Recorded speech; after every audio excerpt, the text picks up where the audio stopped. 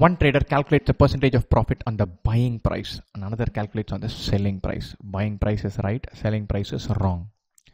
When their selling prices are same, then the difference, their actual profit is 85.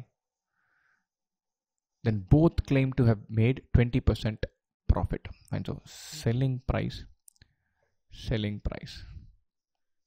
And so the cost prices are different.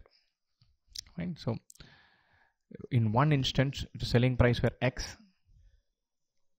This guy, the first guy is saying if cost price were Y, selling price would have been 1.2Y. 1.2Y is X, or Y is X by 1.2.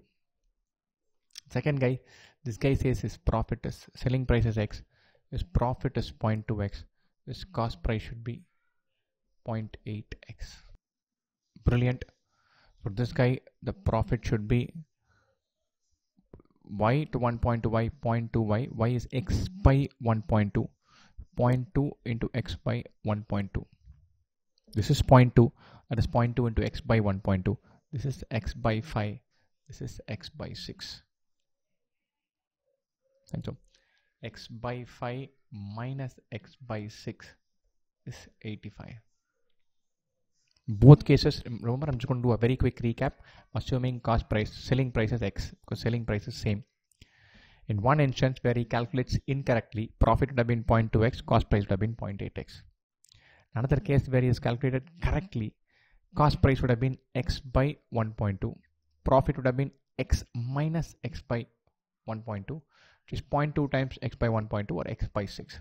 The difference in their profit is 85, or X by 30. LCM is 30, 6X minus 5X is X. X by 30 is 85, or X is 85 into 30, 0, 5, 1, which is 2550, choice B.